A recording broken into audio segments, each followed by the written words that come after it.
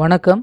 11th பயோசுவாலஜியில் தொகுதி 1ல் 7 chapter இருக்குது. இந்த 7 சாப்டரில் ஃபஸ்ட்டு வந்து பார்த்தோம் அப்படின்னா த லிவிங் வேர்ல்டு. இந்த சாப்டரில் அதிகமான 1 மார்க் கேட்க வாய்ப்பு அதிகமாக இருக்குது. இந்தியாவில் என்னென்ன ஸ்பீசிஸ் இருக்குது, எவ்வளவு ஸ்பீசிஸ் கண்டுபிடிச்சிருக்காங்க, இப்படிப்பட்ட 1 மார்க்ஸ் எல்லாமே நம்ம பார்த்துட்டோம் அப்படின்னா ஈஸியாக நம்ம இந்த டாப்பிக்லேருந்து 1 மார்க் அட்டன் பண்ணிடலாம். அப்புறம் நீட் ஃபார் கிளாஸிஃபிகேஷன், அப்புறம் வந்து வாட் இஸ் டெக்ஸானமி, அப்புறம் வந்து பார்த்தோம் அப்படின்னா ஹிஸ்ட்ரி ஆஃப் கிளாஸிஃபிகேஷன். இந்த கிளாஸிஃபிகேஷனை நீங்கள் ஒரு கதை மாதிரி படித்து வச்சிட்டிங்க அப்படின்னா இதிலிருந்து எப்படி கேள்வி கேட்டாலும் நம்ம அட்டன் பண்ண முடியும்.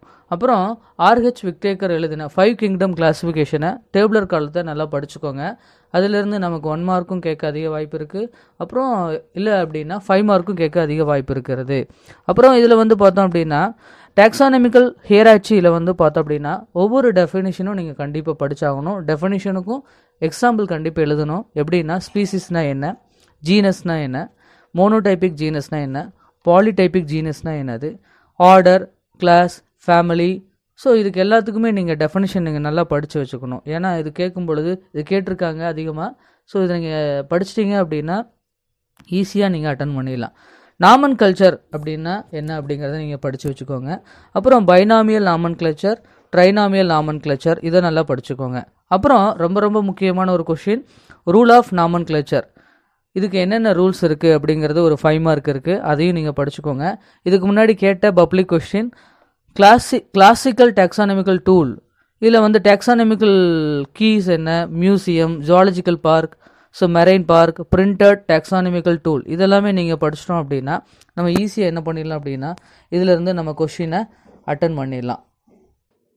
சாப்டர் 2 அனிமல் கிங்டம், இதுவும் ரொம்ப ரொம்ப முக்கியமான ஒரு சாப்டர். இதில் நமக்கு அதிகமாக கேட்கக்கூடிய கேள்விகள் என்ன அப்படின்னு பார்த்தோம் அப்படின்னா ஃபைலம் வந்து கொடுத்துருக்காங்க. போரிஃபெரா, நிடேரியா, டீனோஃபோரா, பிளாட்டிஹெல்மிந்தஸ், ஆஸ்ஹெல்மிந்தஸ், அனலிடா, ஆர்த்ரோபோடா, மொலஸ்கா, இப்படிப்பட்ட கேட்கக்கூடிய ஃபைலத்துக்கு இதனுடைய பெகுலியர் கேரக்டர், ஸ்பெசிஃபிக் கேரக்டர், அப்புறம் எக்ஸாம்பிள் என்னென்ன ஃபியூச்சர்ஸ் இருக்குது அப்படிங்கிறத கண்டிப்பாக நீங்கள் படிச்சிட்டிங்க அப்படின்னா இதிலிருந்து கண்டிப்பாக 5 மார்க் நமக்கு கேட்கறதுக்கான வாய்ப்பு அதிகமாக இருக்கிறது. அப்புறம் கார்டேட் நான் கார்டேட்டுக்கு உள்ள டிஃப்ரென்ஸ் நீங்கள் நல்லா படிச்சிட்டோம் அப்படின்னா நம்ம ஈஸியாக நம்ம அட்டன் பண்ணிடலாம். அப்புறம் இந்த சாப்டரில் ஆம்ஃபிபியா, ரெப்டீலியா, ஏவ்ஸ், பேர்ட்ஸ், அப்புறம் மெமாலியா, இதனுடைய பெகுலியர் கேரக்டரும், ஸோ எந்தெந்த அனிமல் இதில் இருக்குது, இதனுடைய தனிப்பட்ட பண்புகள் என்ன அப்படிங்கிறத நம்ம படிச்சிட்டோம் அப்படின்னா இதிலிருந்து நம்ம ஈஸியாக நம்ம அட்டன் பண்ணிடலாம். அடுத்த சாப்டர் என்னன்னு பார்த்தோம்னா டிஷ்யூ லெவல் ஆஃப் ஆர்கனைசேஷன். இதில் ரொம்ப ரொம்ப முக்கியமானது ஒவ்வொரு டிஷ்யூஸை பற்றியும் நம்ம அதிகமாக படித்து வச்சுக்கணும். அப்புறம் இந்த டூயினோ பாக்ஸில் வந்து பார்த்தோம் அப்படின்னா நிறைய டிசீஸ் கொடுத்துருக்காங்க, சிண்ட்ரோம்ஸ் கொடுத்துருக்காங்க.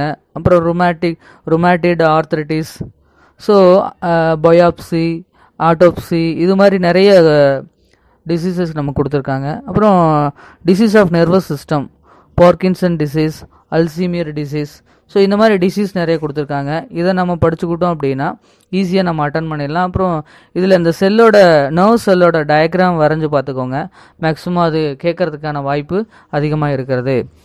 அப்புறம் இந்த ஜுவாலஜியை பொறுத்த வரைக்கும் நீங்கள் என்ன பண்ணணும் அப்படின்னா புக் பேக்கில் இருக்கக்கூடிய கொஷின் எல்லாத்தையும் நீங்கள் கண்டிப்பாக படிச்சிருக்கணும். ஒன்ஸ் பார்த்துருந்தோம் அப்படின்னா ஸோ மேக்ஸிமம் அதிலிருந்து நமக்கு சில கொஷின்கள் கேட்கப்படும். அதை நம்ம மனசில் வச்சுட்டோம் அப்படின்னா கண்டிப்பாக அதை நீங்கள் படிச்சிட்டிங்க அப்படின்னா அதுவும் நமக்கு கொஷின் நமக்கு கேட்கறதுக்கான வாய்ப்பு அதிகமாக இருக்கிறது. அதை நம்ம பார்த்துக்கணும். அடுத்து 4th லெசன் என்னன்னு பார்த்தோம் அப்படின்னா organ and organ system in animals. இதில் வந்து ஒவ்வொரு அனிமலோட கிளாஸிஃபிகேஷன் டேபிள் கொடுத்துருக்காங்க. ஸோ இப்போ ஃபார் எக்ஸாம்பிள் வந்து பார்த்தோம் அப்படின்னா எர்த்துவாமோட கிளாஸிஃபிகேஷன் கொடுத்துருக்காங்க. என்ன, phylum அனலிடா, class ஒலிகோகீட்டா, order ஹாப்ளோடாக்சிடா, genus லாம்பிட்டோ, species மாருட்டி, இது மாதிரி நமக்கு எர்த்துவாம் கொடுத்துருக்காங்க. எர்த்துவாமில் நம்ம பார்த்தோம் அப்படின்னா ஸோ எர்த்துவாமோட டைஜஸ்டிவ் சிஸ்டம், அப்புறம் மார்ஃபாலஜி, அப்புறம் nervous system, circulatory system, so reproductive system, இதை நம்ம கண்டிப்பாக படித்தாகணும். அப்புறம் வந்து லாம்பிட்டோ மாரிட்டையோட லைஃப் சைக்கிளை கண்டிப்பாக நம்ம படிச்சணும். இதிலேருந்து சில நீங்கள் இதை படிச்சிட்டிங்க அப்படின்னா இதிலேருந்து நம்ம 2 மார்க் அட்டன் பண்ணிடலாம், 3 மார்க் அட்டன் பண்ணிடலாம். இந்த மாதிரி எல்லா கொஷினும் நம்ம அட்டன் பண்ணிடலாம். அப்புறம் வந்து பார்த்தோம் அப்படின்னா காக்ரோச்சோட கிளாஸிஃபிகேஷன் நம்ம கொடுத்துருக்காங்க. காக்ரோச்லேயும் சேம் என்ன அதனுடைய டைஜஸ்டிவ் சிஸ்டம், ரீப்ரொடக்டிவ் சிஸ்டம், இதனுடைய மார்ஃபாலஜி, இதை எல்லாத்தையும் நம்ம படித்து வச்சுக்கணும். அது மாத்திரம் இல்லாமல் நமக்கு வேறு என்ன கொடுத்துருக்காங்க அப்படின்னு பார்த்தோம் அப்படின்னா, ஸோ ஃப்ராகோட லைஃப் சைக்கிள் கொடுத்துருக்காங்க. ஃப்ராகனுடைய லைஃப் சைக்கிளையும் நம்ம கண்டிப்பாக படிச்சுக்கணும்.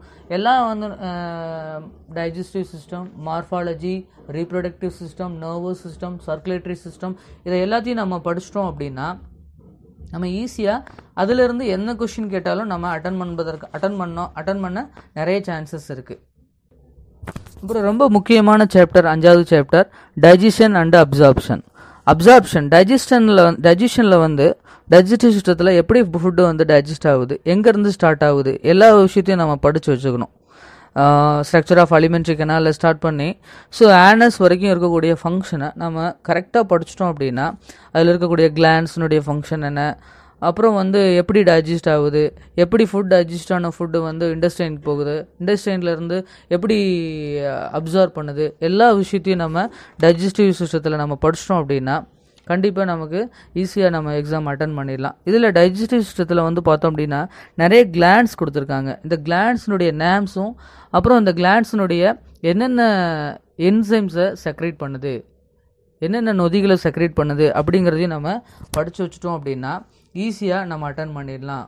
ஸோ அப்புறம் வந்து பார்த்தோம் அப்படின்னா உங்களுக்கு இன்னொரு 5 மார்க் கேட்க இந்த டாப்பிக்கில் அதிகமாக வாய்ப்பு இருக்குது. Digestion in the small intestine. So இது வந்து அதிகமாக நமக்கு கேட்டிருக்காங்க. ஸோ அதனால் அதையும் நீங்கள் படிச்சிட்டிங்க அப்படின்னா ரொம்ப ஈஸியாக நம்ம அட்டன் பண்ணிடலாம். அப்புறம் ரொம்ப ரொம்ப முக்கியமானது nutritional and digestive disorders. So இதில் என்னென்ன டிஸார்டர்ஸ் இருக்குது, புரோட்டீன் டிஃபிஷியன்சி டிசீஸ் என்ன, கார்போஹைட்ரேட் டிஃபிஷியன்சி டிசீஸ் என்ன. ஸோ இதெல்லாமே நம்ம படிச்சிட்டோம் அப்படின்னா நமக்கு நிறைய கொடுத்துருக்காங்க. என்ன அப்படின்னு பார்த்தோன்னா புரோட்டீன் டிஃபிஷியன்சி டிசீஸில் மராஸ்மஸ்னால் என்ன, ஸோ குவார்ஷியா இருக்கர்னு என்ன, அதனுடைய சிம்டம் கண்டிப்பாக நீங்கள் எழுதியிருக்கணும்.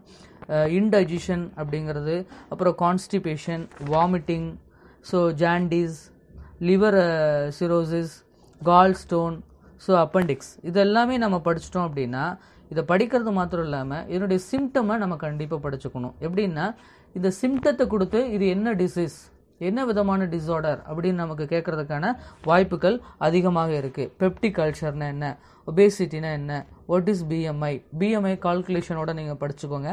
கால்குலேஷனோட கண்டிப்பாக படிச்சிட்டிங்க அப்படின்னா ஈஸியாக நம்ம கொஷின் அட்டன் பண்ணிடலாம். அடுத்த சாப்டர் ரெஸ்பிரேஷனுடைய ஃபங்க்ஷனை படித்து வச்சுக்கோங்க. ரெஸ்பிரேஷனோட ஃபங்க்ஷனை நம்ம நல்லா படிச்சிட்டோம் அப்படின்னா அதிலிருந்து ஒரு 5 மார்க்கு கேட்கறதுக்கான வாய்ப்பு அதிகமாக இருக்குது. அப்புறம் வந்து ஹியூமன் ரெஸ்பிரேட்டரி சிஸ்டத்தில் இன்ஸ்பிரேஷன் அண்ட் எக்ஸ்பிரேஷன், உச்சுவாசம் வெளிச்சுவாசம், இதை வந்து நம்ம கண்டிப்பாக படித்தாகணும். இது நிறைய எக்ஸாமில் கேட்டிருக்காங்க. இது நீங்கள் படிச்சிட்டிங்க அப்படின்னா ஒருவேளை 5 மார்க்கில் கேட்கலாம். உட்சுவாசம் வெளிச்சுவாசத்தினை விவரி அப்படின்னு கேட்கறதுக்கான வாய்ப்பு இருக்குது. ஸோ இதில் ரொம்ப முக்கியமானது ஆல்வியோலையை பற்றி கண்டிப்பாக நீங்கள் படித்தாகணும். மெக்கானிசம் ஆஃப் ப்ரீத்திங்கில் ஆல்வியோலையை பற்றி கண்டிப்பாக நீங்கள் படித்தாகணும். அதில் இன்ஸ்பிரேஷன் எக்ஸ்பிரேஷன் அப்படிங்கிறது ரொம்ப ரொம்ப முக்கியமான ஒன்று.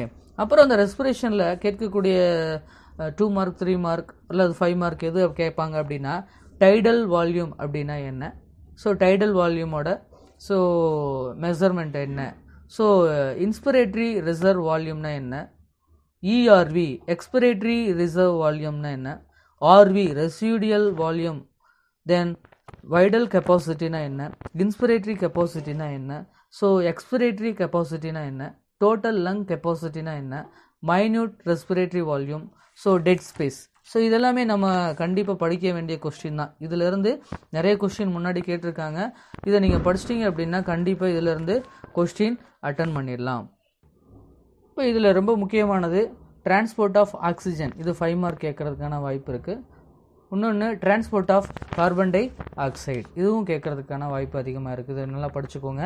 அப்புறம் வேறுபாடுகள், இன்ஸ்பிரேஷனுக்கும் எக்ஸ்பிரேஷனுக்கும் உள்ள வேறுபாடு, இதை நம்ம நல்லா படிச்சிட்டோம் அப்படின்னா கண்டிப்பாக இதிலேருந்து கொஷின் நம்ம அட்டன் பண்ணிடலாம்.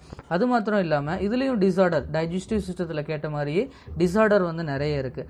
Disorder of the respiratory system, asthma அப்படின்னா என்ன, எம்ஃபைசீமா அப்படின்னா என்ன, பிரான்சிட்டிஸ் அப்படின்னா என்ன, pneumonia, tuberculosis, occupational respiratory disorders, so இது மாதிரி ஸ்மோக்கிங்னால் ஏற்படக்கூடிய டிஸார்டர்ஸ்.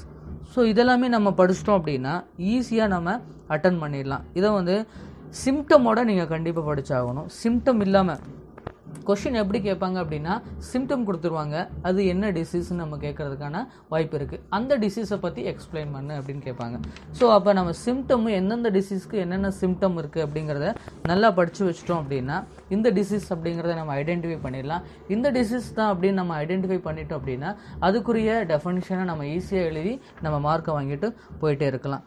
ஸோ அப்புறம் அடுத்த லெசன் வந்து என்னன்னு பார்த்தோம் அப்படின்னா பாடி ஃப்ளூயிட் அண்ட் சர்க்குலேஷன். இதுவும் ரொம்ப ரொம்ப முக்கியமான ஒரு டாபிக் அப்படின்னு நம்ம சொல்லுவோம். இதில் காம்போசிஷன் ஆஃப் பிளட் அப்படிங்கிற கொஷின் கேட்கறதுக்கான வாய்ப்பு அதிகமாக இருக்குது. அதை நல்லா படிச்சுக்கோங்க. பிளாஸ்மாவினுடைய ஃபங்க்ஷன் என்ன, பிளாஸ்மானா என்ன, பிளாஸ்மாவினுடைய ஃபங்க்ஷன் என்ன, ரெட் பிளட் செல்ஸ் அப்படின்னா என்ன, ரெட் பிளட் செல்ஸோட ஃபங்க்ஷன் என்ன, அப்புறம் வந்து பார்த்தோம் அப்படின்னா ஒயிட் பிளட் செல்ஸ் என்ன, ஒயிட் பிளட் செல்ஸோட டைப்ஸ் என்னென்ன அப்படிங்கிறத நம்ம பார்த்துக்கணும். ஒவ்வொரு செல்லுக்கும் என்னென்ன ஃபங்க்ஷன் அப்படிங்கிறத தனிப்பட்ட விதத்தில் நம்ம படித்து வச்சுக்கணும். ஃபார் எக்ஸாம்பிள் மோனோசைட்டுனா என்ன, அதனுடைய ஃபங்க்ஷன் என்ன, ஈசனோஃபில்னா என்ன, ஈசனோஃபில்னுடைய ஃபங்க்ஷன் என்ன, பேசோஃபில்னா என்ன, பேசோஃபில்னுடைய ஃபங்க்ஷன் என்ன. ஸோ இப்படி கேட்கலாம். So right about granular leucocytes அப்படின்னு கேட்கலாம், right about A granular leucocytes அப்படின்னு கேட்கலாம். ஸோ ரெண்டு விதமான கொஷின் இதில் நமக்கு கேட்கறதுக்கான வாய்ப்பு இருக்குது. ஸோ அப்புறம் வந்து பார்த்தோம் அப்படின்னா கொயாகுலேஷன் ஆஃப் பிளட், இது ரொம்ப ரொம்ப முக்கியமான கொஷின். எப்படி வந்து பிளட் கொயாகுலேட் ஆகுது அப்படிங்கிற ஃபங்க்ஷனை கண்டிப்பாக நீங்கள் படித்து வச்சுக்கோங்க. இதுவும் ரொம்ப ரொம்ப முக்கியமான கொஷின், நிறைய டைம் இது கேட்டிருக்காங்க. அப்புறம் இன்னொன்று structure of blood vessels, structure of blood vessels இது ரொம்ப ரொம்ப இம்பார்ட்டன்ட். கேபிலரிஸ்னா என்ன, ஆர்டரிஸ்னா என்ன, வெயின்னா என்ன, இதை நீங்கள் கண்டிப்பாக பிளட் சர்க்குலேஷன் படிக்கும் பொழுது இதை 3 படிச்சுக்கோங்க. ஸோ இதில் வந்து பார்த்தோன்னா ஒவ்வொரு லேயரை கண்டிப்பாக படிச்சுக்கிட்டீங்க அப்படின்னா ரொம்ப ரொம்ப ஈஸியாக இருக்கும். டியூனிக்கா எக்ஸ்டர்னா, அப்புறம் tunica media, tunica intima, endothelium, இப்படி எலாஸ்டிக் ஆர்டரியில் லேயர்ஸ் இருக்குது. இதெல்லாமே நம்ம படிச்சிட்டோம் அப்படின்னா இதனுடைய டிஃப்ரென்ஸ் எதில் எந்த விதமான லேயர் இருக்குது அப்படிங்கிறத நம்ம படிச்சுக்கணும். ஸோ இதை நம்ம படிச்சிட்டோம் அப்படின்னா கண்டிப்பாக ஈஸியாக நம்ம அட்டன் பண்ணிடலாம். அப்புறம் ஹியூமனோட ஹார்ட்டோட ஃபங்க்ஷனிங் ஃபுல்லாக படிச்சுக்கோங்க, ப்ளஸ் டயக்ராம் பார்ட்ஸ் வந்து கண்டிப்பாக படிச்சுக்கோங்க. இன்னொரு கொஷின் வந்து கண்டிப்பாக எப்படி கேட்பாங்க அப்படின்னா origin and conduction of heart beat. இது பழைய புக்கிலேருந்து இந்த கொஷின் அடிக்கடி கேட்பாங்க, இதுலேயும் வந்து ஒன்ஸ் கேட்டிருக்காங்க. ஸோ இதை வந்து நல்லா படிச்சிட்டிங்க அப்படின்னா கண்டிப்பாக ஈஸியாக அட்டன் பண்ணிடலாம். Origin and conduction of heart beat, எப்படி ஹார்ட் பீட் வந்து ஆரிஜின் ஆகுது, எப்படி கண்டக்ட் ஆகுது, signal AV node, so S A node, then bundle of branches, so புர்கெஞ்சி bundles. So இதெல்லாம் எப்படி வந்து ஸோ ஹார்ட் ஒர்க்காக ஃபங்க்ஷன் நடக்குது அப்படிங்கிறத நம்ம வந்து கண்டிப்பாக படித்தாகணும். அப்புறம் வந்து கார்டியக் சைக்கிள், ஸோ இதில் வந்து என்னென்ன ஃபேஸஸ் இருக்குது அப்படிங்கிறத 5 ஃபேஸஸ் இருக்குது. இந்த 5 ஃபேஸஸையும் வந்து எப்படி கார்டியக் சைக்கிள் வந்து ரொட்டேட் ஆகுது அப்படிங்கிறத நம்ம படித்து வச்சிட்டோம் அப்படின்னா ரொம்ப ரொம்ப ஈஸியாக நம்ம கொஷின் அட்டன் பண்ணிடலாம். அப்புறம் வந்து பார்த்தோம் அப்படின்னா இசிஜியை பற்றி கண்டிப்பாக படிச்சுக்கோங்க. இசிஜி வந்து ரொம்ப ரொம்ப முக்கியமான ஒரு கொஷின், எல்லா எக்ஸாம்லேயும் மேக்ஸிமம் கேட்டுருவாங்க இது. ஸோ இதில் வந்து பார்த்தோம் அப்படின்னா இசிஜியை பற்றி ஃபுல்லாக வந்து எல்லா வேவ்ஸையும் நீங்கள் வந்து படிச்சிட்டோம் அப்படின்னா பிக்யூஆர்எஸ்டி வேவ்ஸை பற்றி கண்டிப்பாக படிச்சிட்டோம் அப்படின்னா ஈஸியாக நம்ம இந்த கொஷின் கேட்டால் நம்ம அட்டன் பண்ணிடலாம். அப்புறம் இந்த வேவ் கொடுத்துட்டு இதில் 1 மார்க்ஸ் கேட்கறதுக்கான வாய்ப்பு இருக்குது. ஸோ ஸ்டேஜஸ் ஆஃப் இசிஜி கிராஃபை வந்து கண்டிப்பாக பார்த்துக்கோங்க. ஸோ இதை நம்ம பார்த்துட்டோம் அப்படின்னா ஈஸியாக அட்டன் பண்ணிடலாம். இதில் வந்து diagrammatic representation of double circulation அப்படிங்கிற ஒரு கொஷின், டபுள் சர்க்குலேஷன் அந்த கொஷின் வந்து கண்டிப்பாக படிச்சுக்கோங்க. அப்புறம் இதில் வந்து ஸோ ஹார்ட் ஓரியன்டட் டிசீஸை நம்ம கேட்குறாங்க, இதுலேயும் சிம்டம், ஸோ என்னென்ன டிசீஸ் அப்படிங்கிறத கேட்பாங்க. இதில் பாக்ஸில் நிறைய டிசீஸ் கொடுத்துருக்காங்க. ஸோ பாக்ஸில் இருக்க டூயூனோ பாக்ஸில் வந்து ஸோ என்னென்ன டிசீஸ் கொடுத்துருக்காங்களோ அது எல்லாத்தையும் நீங்கள் கண்டிப்பாக படிச்சாகணும். அப்புறம் வந்து கொரோனரி ஹார்ட் டிசீசஸ் இருக்குது, வாஸ்குலர் டிசீஸ் இருக்குது, அப்புறம் அரோட்டா டிசீஸ் இருக்குது. ஸோ அப்புறம் வந்து பார்த்தோம் அப்படின்னா heart failure, heart valve disease, இந்த மாதிரி நிறைய டிசீஸ் நமக்கு கொடுத்துருக்காங்க. இந்த டிசீஸ் எல்லாமே வந்து நம்ம படிச்சிட்டோம் அப்படின்னா ஹைப்பர் டென்ஷன் என்ன, ஸ்ட்ரோக்னா என்னது, ஸோ இந்த மாதிரி கொரோனரி ஹார்ட் டிசீஸ்னால் என்னது, நிறைய டிசீஸ் கொடுத்துருக்காங்க. இந்த டிசீஸ் எல்லாமே நம்ம படிச்சிட்டோம் அப்படின்னா கண்டிப்பாக எப்படி கொஸ்டின் கேட்டாலும் நம்ம ஈஸியாக அட்டன் பண்ணுறதுக்கான வாய்ப்பு அதிகமாக இருக்குது. ஸோ ஆகவே மாணவர்களே, இந்த ஜுவாலஜி எழுதும் பொழுது நீங்கள் பயப்படவே தேவையில்லை. நீங்கள் படித்ததை தயவுசெய்து மனதுக்கு கொண்டு வந்து தெளிவாக எழுதுங்க. இந்த புத்தகத்தில் இருக்கக்கூடிய புக் பேக் கொஷினை கண்டிப்பாக படிச்சிருங்க. ஏன்னா முன்னாடி எக்ஸாமில் புக் பேக் கொஷின் நிறைய கேட்டிருக்காங்க. ஸோ கேட்குறதுக்கான வாய்ப்பு இருக்குது. ஸோ புக் இன்சைடு சொன்ன கொஷின் எல்லாத்தையும் ஓரளவாக பார்த்துட்டிங்கனாலே ஈஸியாக மார்க் வாங்கிடலாம். மார்க் வாங்கி நம்ம பாஸ் பண்ணிவிட்டு அடுத்த 12th அட்டன் பண்ணுறதுக்கான வாய்ப்பு இருக்குது. ஸோ மாணவர்களே, இதை மறந்துடாதீங்க. சொன்ன கொஷின் எல்லாத்தையும் நீங்கள் நன்றாக படித்தாலே போதும், ஜுவாலஜியில் அதிக மதிப்பெண்கள் பெறலாம். நன்றி.